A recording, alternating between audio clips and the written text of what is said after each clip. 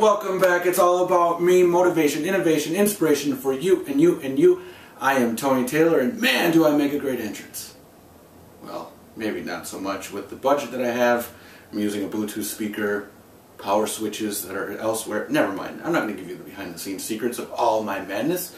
But it's all about me, motivation, innovation, inspiration, as I just said, for you and you and you. So if you're a first-time viewer, I want to thank you for taking the time to check this video out on YouTube. And if you are one of my faithful viewers, a special thank you for continuing to watch these wonderful things. Well, I know your first question is probably this: where have I been? What happened in November? And again, if you're a new viewer, you don't know, but I tend to try to do a new video once a month. And so what happened in November, you're probably asking, because chapter 28, which my last video was in October, skipped November, what happened?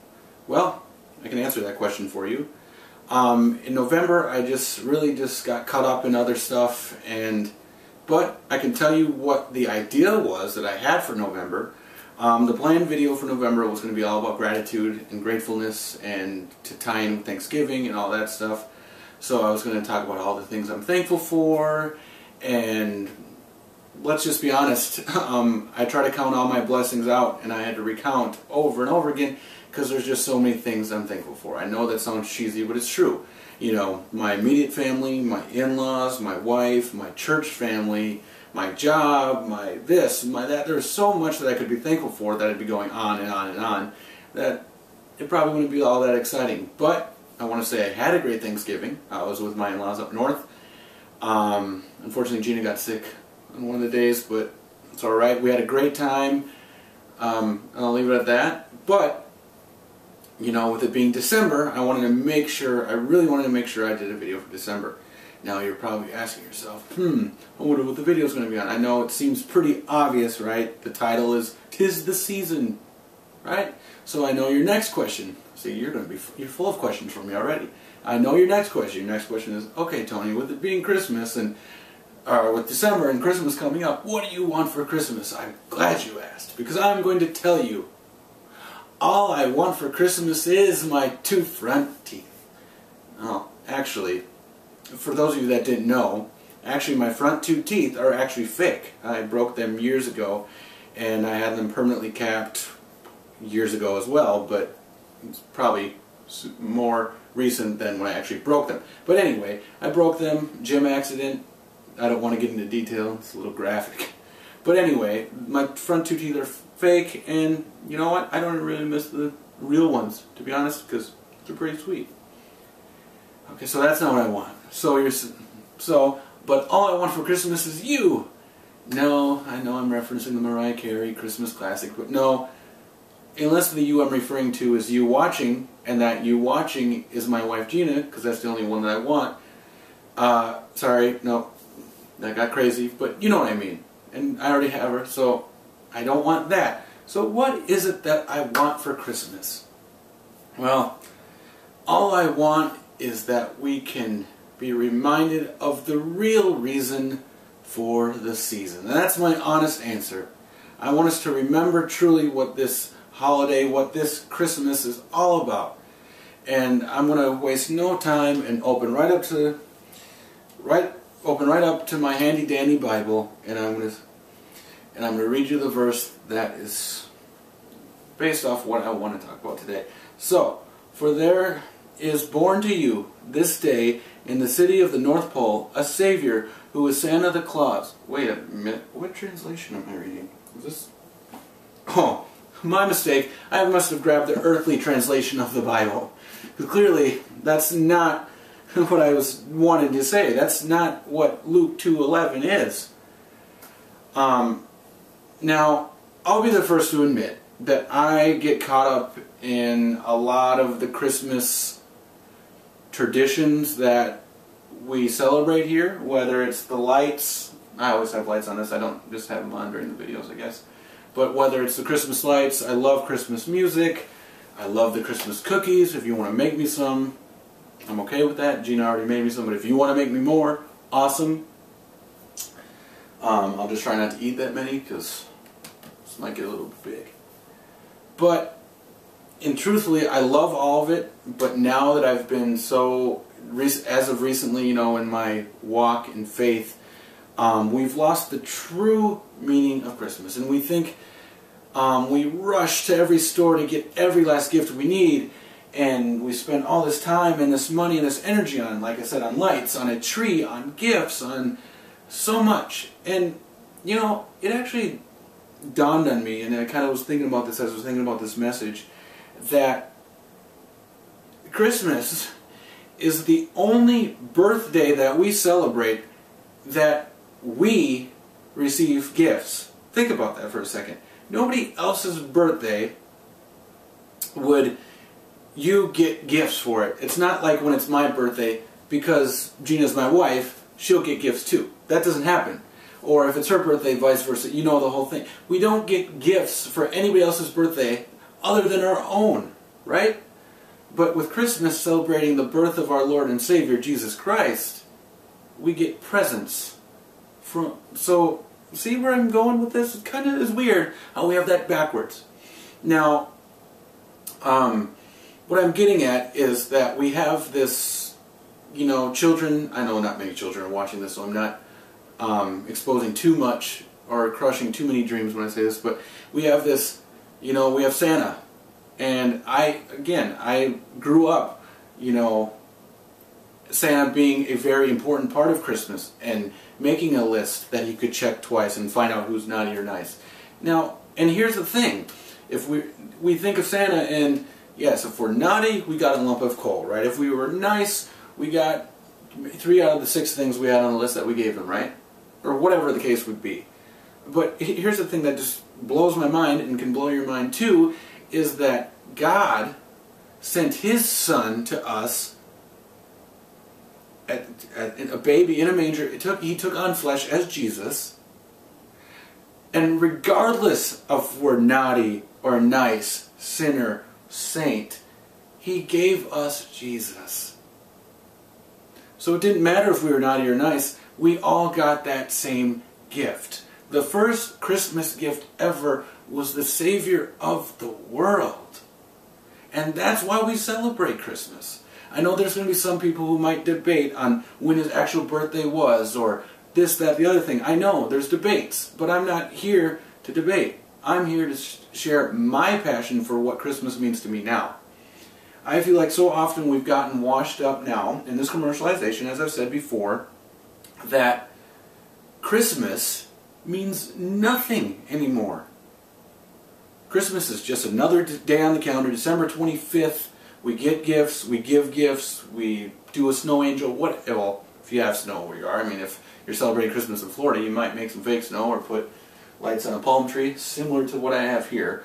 But I'm just saying, that's what we've done. Christmas has no meaning anymore, and people start saying Xmas, or, you know, all these other words, happy holidays, season greetings, and all this other stuff. But Christmas is all about the birth of the Lord. I just think of how much power that has, and I just don't think people wrap their minds around it. All these, you know, that may not be as strong in their faith, that are celebrating this holiday and losing the meaning of it. They think they have to spend all their money on these gifts. They feel so, they get stressed out. As sad as it is, suicide rates are up. I'm sorry, I have to make that known, but suicide rates are up around Christmas time because people are so stressed that, one, they don't have people to spend it with, or two, they are spending so much money and so much time, and it's just mind-numbing. They just feel like they can, for whatever, want to throw their life away. I don't get it. I never have understood it. But Christmas is, again, it's just, without Christ, there is no Christmas. I know the T is silent when you say Christmas, right? But how you spell it is C-H-R-I-S-T-M-A-S. You can't have Christmas without Christ. So I want Christ to stay in Christmas. Again, it's the only birthday that we get gifts. For whatever reason, we don't deserve the gifts. We don't even deserve the first gift that I just mentioned. The humble birth of Jesus. Not in a luxurious palace. He was born in a manger. In a manger. That's where horses and sheep and cows eat. But he was born wrapped in cloths in a manger. It boggles my mind, and I think, I even have broken down before where I used to break down Christ and the Christ and Mas of Christmas and try to spin on it and do it like Spanish, so Mas Christ, like meaning more Christ in Christmas. And it's amazing to me, again, the gift of Him, the gift of the Lord. God put on flesh and became human in the form of a baby. Holy Spirit conceived. Virgin Mary gives birth to baby Jesus. I don't know about you, but I think there's often times, we feel we were born to do something. We were born to be a doctor. We were born to do this. I used to say I'm a natural born entertainer. It's up for debate, I guess, if you think I'm entertaining on these videos. But anyway, I'm not going to talk about that. But I always felt that, I might have been born to do something. We all feel like we were born or called to do something. But here's the crazy thing. The thing that just is mind-blowing is that Jesus was born, and this is going to sound dark, but Jesus was born to die. Think about that. He was born to die. Now, we all, yes, will come to the end of our lives and we will die, but we also have a higher we have a higher purpose. We have a calling that we are to go for, that we are called to do. Hence the calling. But Jesus was born to die. And if I must read the whole real Luke 2:11, how it's very famous, and I know many of you probably have heard it before. Even Linus talks about it in the Charlie Brown Christmas. For there is born to you this day in the city of David a Savior, who is Christ the Lord. Now, Christ came to save us, a Savior, to save us from our sin that we had no idea of at the time, before any of us were created. Well before we were created, He was born to save us. So he was born and He lived a sinless, perfect, flawless life. And He died the most brutal death ever in history. And then He rose again. And because He took on all our sin, all our shame, all our guilt, we have life. He was born to die so that we could live. I don't know about you, but that's a pretty amazing gift. I don't want any other gifts. I mean, I know people want to ask me, whether it's Gina or whether it's my parents, what do you want for Christmas? I want Christ to stay in Christmas. I want us to be able to celebrate Jesus every day. I feel like with Christmas, sometimes people stop bickering back and forth at each other. It's like the time where they have the most peace, more often than not. But except in stores, when they open so early, they're trampling over each other, trying to get the next best thing. But Jesus is the first gift we are given. And to me, that is the greatest gift of all. The greatest gift now, in the past, and forever. That will always be the greatest gift, because He is the reason we have life. He is the reason we breathe. And He is the reason why I speak these messages. He is the reason for the season. Forget about the presents. It's about His presence. That I want this world to know. That He is Lord of all. He is the Savior of the world. That born in a manger, glory to God in the highest. All the other songs, like I said, I love a lot of weird Christmas songs, whether it's the I Got a all I wanted for Christmas, I want a hippopotamus for Christmas. That song is ridiculous. Or the Trans-Siberian Orchestra, which I played at the beginning. All the different, there's so many songs that I like, but when I think of all the songs that actually are celebrating the true reason for the season, Joy to the World, Hark the Herald Angels Sing, Silent Night, Holy Night, all those songs are so powerful. And it's crazy to think when you hear them in stores, and people just go along with it and say, joy to the world, the Lord is come, let earth receive. And nobody's the wiser that they don't stop and think, wow, I forgot that Christmas is all about Jesus. It's not about me. It's not about the gifts I give. It's not about Santa. It's not about a stocking. It's not about coal. It's not about anything like that. It's all about Jesus. Just like all these videos are all about Jesus and not about me. They're messages that I'm speaking His Spirit through me to get out to you. So remember the true meaning of Christmas. The most humble gift that we could possibly get, wrapped in cloths in a manger. A baby that would one day save us. That was a Savior born in the city of David. Not a Grinch. Not Santa Claus. Not Scrooge. Although I love those movies. I do.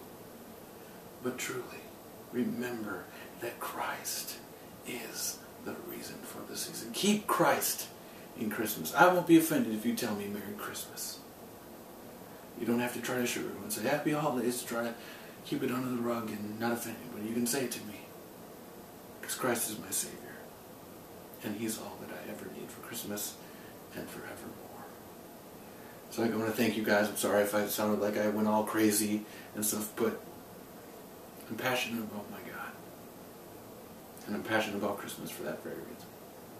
So until next time, I guess I'll have to talk about New Year's resolutions, I guess, in January, right? Will I make one? I don't know. What about you? What's the new year hold for you? Well, I guess you'll have to tune in next time. I'm Tony Taylor. This is all about me. Motivation, innovation, inspiration for you. Good night.